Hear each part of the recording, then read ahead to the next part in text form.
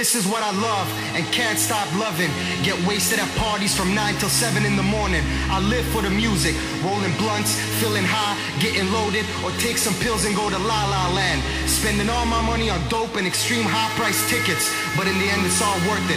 I like to live in my own world. Fuck regular life, fuck a 9 to 5 job. I'm told to enjoy every moment, every hour, every minute. That's what I do on Fridays and Saturdays. Why should I take life so seriously? I just want to do what I like to do, being far from reality, cause I can't stand society. It's my own world, I just want to hear the music. I think the whole system fucking sucks. Everybody's working their fucking ass off during the week, getting totally fucking stressed out. So what's wrong and what's right? I live for the weekend. I live for hard styles. I live for hard style, baby. Come on, let's go.